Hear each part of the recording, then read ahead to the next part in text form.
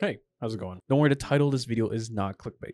And I typically don't ask much, but please watch the entirety of this intro for a better understanding of what I'm about to explain to you about this plugin. I truly believe this plugin is one of a kind and can do so much for your server. It's free and well made, and the amount of features currently, I'm surprised it's not the next essentials, but I can understand why it's not. I will not be covering every tiny detail of Typewriter, which is the name of the plugin, but I will explain the following: how to create actions, cinematics, roads, entities in your world, and also use the web panel. With that being said, need a way to monitor your player's CPU, memory, and more with ease, and a clean, user-friendly control panel? Revivenode has you covered. Filter console errors effortlessly, and install plugins or mods and different Minecraft versions with just a click. And wait, there's more. Use the promo code DIAMOND in all caps at the checkout for 15% off your first purchase. Experience premium servers at a pocket-friendly price. Check it out today at revivenode.com. Of course, all this is being hosted on Revivenode, even the web panel, but there's only one command that you really do need to know from this plugin, and that is Typewriter Connect. There are other commands, of course, but I'm going to be showing primarily through the web panel and what you need to learn. I'm going to be separating this in two sections: the road network and part two, which is going to be the cinematic. There is going to be small bits and bops of smaller features that you can learn throughout the plugin in each section. This is so you can easily go to a section that you want, and I can explain it all throughout there. I'm currently using version 0.6 beta, so please be aware as 0.7 may be coming out in the future and more updates as well. If you guys do enjoy this video, of course, make sure to leave a like. I guess let's get started. Road networks is really interesting because you can not only add it so players can know where to go in certain objectives or quests, but you can also add it for NPC pathfinding so they could roam around your world or anything that you really can put your little heart desire into. Like, if you can think about it, you could probably do it within this plugin, but let's actually create one. For that, I'm actually going to go into the editor. In here, we're going to add a page, and this is going to be a static page for someone that doesn't really, we can't add other values into other than changing its own value. So we're going to go ahead and add it, and then here I'm going to go and do road, and I'll scroll down. We can see add a base road network, and we can just name it what we want. For this one, I'm going to call it tutorial area, as this is going to be like more of a tutorial area. You can name everything to be better organized, and I'm going to go ahead and just publish that, after which I'm going to just double click this, and what that will do is give me all these items in game. Now we can add nodes all over the map. Let's say my player spawns down here. I can add a location here, and if I shift twice, it'll put me back into the main menu. But if I add another node, you'll see that other menu that popped up. So if I add one here, you can see that we have all these settings. What I'm holding right now is selecting the radius of the node. So just by scrolling, I can increase it or decrease it. This can come in use, especially for tight corners. But if you right click it, it'll switch it off, and you can see the other things such as add fast travel connection, remove edge, previous editor, and remove the node. So if I just do that, so if I wanted to remove the node, just click it. All I need to do is click it and then right click and the redstone block, and it's removed. But I can just add another node up here. I'm going to double shift, and then we can add more nodes all the way up to where we need it. I'm not going to go too crazy, but I do want to show how integrated this network is and how they communicate with one another, because it is very interesting in my opinion. So I'm just going to add a couple here and there, and I'm going to add one over here as well where my objective is going to be. I'm not going to add it on the objective. I'm going to add it near the objective. So with that, you can see here we have all the roads connecting. You can see them literally talking to each other, like, oh, I'm available, you can connect to me, you're available, everything. Like, it is amazing what the developer did here, and it can communicate all the way back to where we started. The best part is you only need one around a objective. So if you have an objective for like a mission complete, like around here, for example, you don't need a node on the mission. It can still look for certain objectives about 30 blocks away. But with that being said, I'm just going to go ahead and exit the editor. And now we're going to add an objective. So we're going to go back into the editor. And here I'm going to go ahead and create a new manifest. We're just going to name this go to location just to keep it organized. And with that, I'm going to just add a entry, and then here we're going to do location. I'm going to add a path stream location. This is going to allow it, so I'm just going to name it visual so you guys can better understand. It's going to allow us to see the path stream, how to get to that location. Next thing we're going to do is connect it to the roadmap. So that one is tutorial area. We're connected to it now, so it knows which one to do. And the best part, one thing I will say the developer has informed me of, if you ever have a large area and it's all connected to one road network for the entire area, this plugin is very well optimized that it knows how to handle it perfectly without lag. So you don't need to do separate areas, just do one large area. Now what we need to do is add an objective location. So for that, we're going to do objective location. Next thing we're going to do is add a quest. So now we have a objective location and a quest for that objective location. So let's say I have an NPC here. Let's go ahead and just grab an armor stand so we can recognize a little better.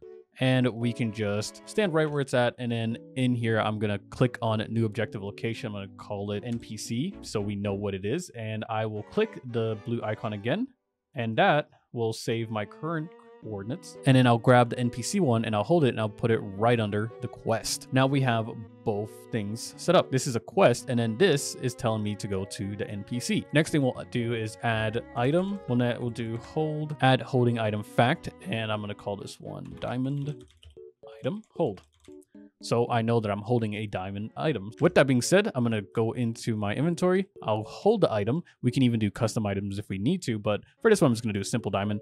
I'm going to double click that. It's going to recognize the item I'm holding and keep its information right there. I'm going to go back to our manifest, which is to go to location. And here I'll add the criteria. So add a criteria, and I will add it for hold item, which is the diamond item. And then I will set this to 1. I'll add a completed criteria, which is the item again, and I'll set this to 0. And with that, I'll publish it and go into the game. Now, before we actually do that, there was a mistake on my end. We do not need to link these two. So I'm just going to go ahead and hold it and drag it back out, as I'm actually going to go into here on an NPC and select it via the quest and set. So it's telling me that this is the NPC to go. I want this to reference the quest. And really, that's all I had to do. I just provided the incorrect information there, and I just wanted to ensure that that was correct before continuing. But if we do go in game now, and if I hold a diamond, as you can see right there, it will recognize that that's my location. And this will work, of course, from 30 blocks away from any available node. So if I'm over here, it's not going to work because there's no node close enough. But if I get closer to a node, it's informing that I can go towards this direction to reach, well, I guess my objective here, which is simply the NPC. And the first time I saw this, it was amazing. So all the way down here, it will give us the information of, hey, you need to go all the way up there. You have an objective. We could also do this in other methods as well if they're doing a quest or anything like that. But I just wanted to show you that you can do with the holding of an item. And a quick explanation of what exactly is happening here. On the quest, the criteria is just checking. So on both of them, is holding item value of 1 means true, and is holding value 0 false.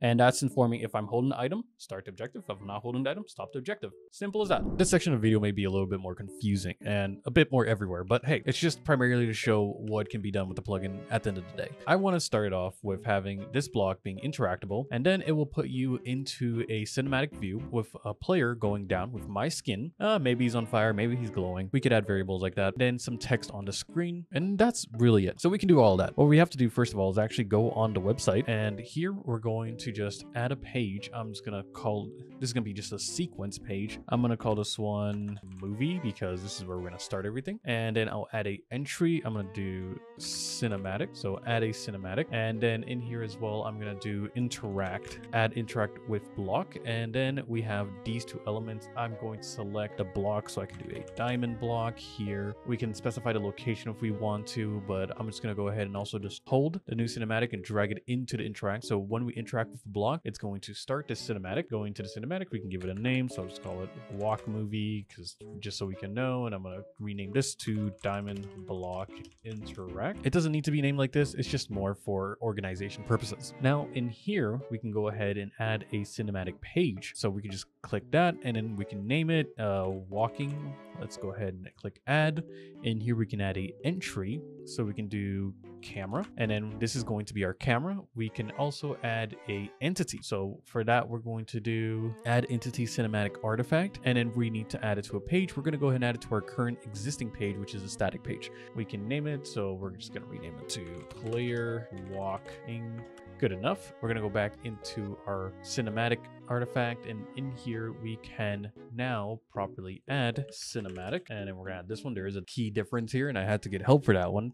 Thanks, Gabba. And then we're going to now just assign it a new NPC self-definition. So here so we got the essential things we need. We can start off with the camera. We're going to add a segment. That's essentially the timeline, and we can decrease or increase it, add more duration up here and how long we want the whole cinematic to be. And with that, I can now, if I click on this segment, we can see the path, and I can add a path, and we can expand that. We can easily just put how we want it to look. So I can just add an angle like this, go into the panel again, and I can double click on the camera, and then it's going to save my coordinates and everything. Here we can set up duration. From one thing I've learned is you do not need to set a duration for the last path. So if you have multiple cameras, you can set up a whole cinematic where roams, but I'm just going to show a quick and easy angle. But like I said, you do not need to set one for the last because it will just calculate it overall. But the next thing we're going to do is go into the cinematic, and here we're going to add a segment as well. And then in here, I'm going to define. What we're going to do is add a NPC definition. So we do have a manifest to go to location, but this one's going to be different. So I'm just going to call it movie. I'll click add that. And then in here, we have our NPC definition. With that, we can add a skin. I'm going to go ahead and click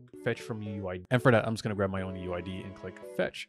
That will grab my skin, and you can see that right here. We can also add a display name, so I can have a diamond instead of diamond XR, and we can even add more data if we so need to. For example, I can add glowing effect, and it will be defined to the NPC definition within our manifest, and then we can just set true, and then that's just one of the things we can add. But here's the most important part. We're going to go back into our timeline. We're going to go ahead and click on our entity cinematic, and I'm going to click on the segment itself. And now that we have all that, we can select what we want. So we want player moving. This is from our static page. And now for in-game, we can just double click this, and we're going to get all these items in our inventory. This is going to allow us to record. You can even see where the camera is. So even if it's animated and you have a timeline with the camera moving, you're going to be able to see that as well. But one really cool thing is I can start recording. And just like that, it's going to show it on the top of my game with the boss bar, and I can even play it to see how it's going to act up. I can skip a frame, I can go back if I need to, all in real time here, and I can even exit the editor. With that being said, let's go back into here, and now we have that. We can even rename some stuff if we want to. So we can just name this one the player, and here is our first camera. Now we're gonna go back into our sequence, and here we have where we created the on block interact and then start the movie. I'm going to go ahead and add another one. So I'm going to type in here message, and then we can just do a add simple message to player. I'm going to just type in the message. This is a cool message, and I'll just drag it as well into here. After that, we're going to go ahead and click on publish. Now, if we go in game, if I right click the diamond block, we should see the cinematic, and we even get, this is a cool message underneath. After a little short period, when our cinematic time is over, it'll just teleport us back, but we can also add more variables to what we wanted to do. And we can even add more entities as well if we so wanted to. Hey, that's a video right there. Hope you guys have enjoyed. If you guys have, make sure to leave a like on the video. It really does help the channel. Other than that, here's a video that YouTube thinks you're going to like. Maybe. Who knows? But I'm Diamond. I'll catch you guys next time. Cheers.